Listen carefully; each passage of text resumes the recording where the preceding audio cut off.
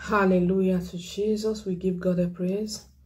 Let God be glorified forever in the name of Jesus Christ. Amen. Hallelujah. Glory to Jesus. This is God's Son channel with Evangelist Sarah. You are welcome. The Lord bless you. The Lord bless every member of this household. It is well with you. Jesus love you. And I love you. Please family, like this video, share, subscribe, tell somebody about this ministry. God bless you as you do that in the mighty name of Jesus Christ. Amen. Hallelujah. Glory to Jesus. Hallelujah. Glory to Jesus. You know, you were the answers that God gave to them. Some people have answers before them, but they don't realize who that answer is until it becomes too late. Sometimes God puts you in the life of people as answers, even to their prayers. Someone can be an answer to somebody else's prayer. Because God helped man through man. God helped man through men. When he wants to help somebody, he will send someone. I need you to understand that God sent you. God sent you into their lives to be an answer. But because they could not see beyond what they want, when people don't get what they want, now, they will forget, they will just give up on that person, or they forget about God and all of that. Like many people are living in regret today because they throw away their answer. God had me to speak to somebody. Don't see yourself as a problem. See yourself as a solution. Am I speaking to you? You must tell yourself you are a solution. When men are praying for divine helpers, you are among those that God is sending forth as divine helpers. You might be saying, Evangelist Sarah, yes, I don't have mansion. I don't have plenty money in my bank. I don't have this, you know. God uses people in different ways. Your presence alone can bring peace to somebody else's life. You know, being an answer or solution to somebody's life, in somebody's life, is not just all about money. That is something that the world is missing now. When you say that God is sending somebody forth as a divine helper, everybody is still looking about money. Okay, when I have money, I will have money. You know, it's not all about money. Having money is okay. God sending you forth with money is okay. It's not out of play. But I'm telling you that that is not the only answer that you can be to somebody. But so many people, that was the only area they look at. That is the only aspect they look at. Oh, this person, I will give him money. No. You can pray for someone, and through that prayer, that person will find favor. You can pray for somebody, and through that prayer, that person will find a job. So there are different ways that God positions his people, making them solutions to problems. Hallelujah. Glory to Jesus. You are that hidden solution that many people never realize until it becomes too late, because your value should not be thrown away.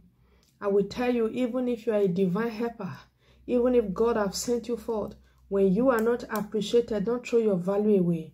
What you do is that you pick up your value and you redirect it to places where it will be appreciated. Hallelujah. Important gifts should not be thrown before swan. It should not be thrown before swan. Hallelujah. Glory to Jesus. They are beginning to realize that you are the answer that they miss. Some persons choose the wrong answer because they were looking at the container. They were looking at the physical aspect of the container. They never really see what is inside the container. Many people lose their answers because they refuse to see the potential that was in you. You must begin to see yourself as a solution. God is saying to somebody, for everyone that thought that you were never good enough, God is saying that you are even more good enough than they expected. Hallelujah. Glory to Jesus. There are many of them now realizing how good you are. Yes, how good you are. You are a good person, I say again. You are a good person, I say again. You know, when you ask somebody now, what can you do for me? any situation like that, what can you do for me? Because they look at a person like, this one does not have private jet. It does not have a car that is very flashing. It does not have a mansion that have the most beautiful swimming pool on this world. It does not have millions in his or her account. They will look at somebody want to help. The next thing is that, what can you do for me? You cannot help me. I've encountered people like that. You know, what can you do for me? So there are some things you will just hear. You will not be asking your God, God, what have I done? Even if I don't have money, at least let me give what you have given me. Because Peter said, silver and gold I have none. The Bible says that the man at the gate to the temple was asking for alms from Peter and said, give me food, give me money. So, and Peter said, look at us. So he was looking at them, thinking that he was going to give them money, because that is the only thing that he's there to receive. So if you don't have money to give him, you have no business with him. You should just leave him alone.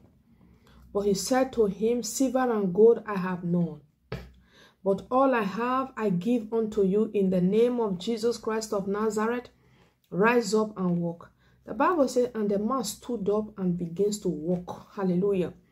The man stood up and begins to walk. You know, when people don't see beyond that what they need, they will not see the value of what the person God is sending to them carry. You must understand that when God places you in a marriage, you are a blessing to the man or to the woman. You are not a problem. But many of them will see you as a problem, maybe because they are having financial situation, they are passing through some difficulties. They will not start thinking that, oh, it is because of you. How I wish you were contributing. You are not a problem. People don't value what they have until they lose it. May they not lose you in the name of Jesus. I am praying that if that man is your husband, that woman is your husband, that they will realize you're important before it becomes too late. Because there are so many people who begins to realize who we are, but when it is already too late, because you now realize that what they are not accepting, you can channel it to yourself. God did not send us to go and argue with anyone. God did not send us. He only sent us to preach the gospel and represent Christ on earth. Take the kingdom by force. The things that the enemy is fighting, we take it by force. You know, he never really tell us to go and be arguing. If Jesus can say to his disciples that if you go to a city and preach, you are not welcome, that you should leave. Dust the sand on your sandal. Say, dust it at the city, at the entrance or at the exit. Dust it there, for thou shalt be a witness against that city on the last day. Is it you?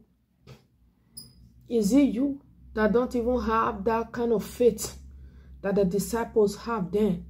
That people will not even want to argue with.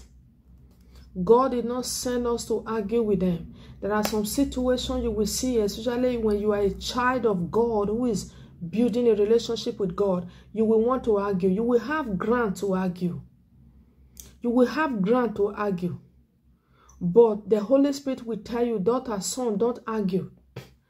Don't just leave them alone. Because arguing is not amounting to anywhere. The Lord will tell you, don't argue with them. There are some ground I will see on my prayer session sometimes when some of these Pharisees will come. They will start manifesting. You know, there is something in me that will want to tell me that respond to this person that have come and be doing this. And the Spirit of the Lord said no. Because the moment you start responding to something you are not supposed to respond to, they have taken your mind off what the Holy Spirit was doing through you. That is distraction. Distraction. Hallelujah. So sometimes you don't have to argue with them. Just concentrate. It's only a matter of time that so many of them will realize who you are, that God brought you into their life as a blessing, not as a problem. I pray for you, child of God, that your potential will not be stripped of you. In the name of Jesus. It is well with you. Jesus love you. And I love you with the love of Christ. I remain your sister, Evangelist Sarah. By the grace of God, I will see you again. Bye-bye.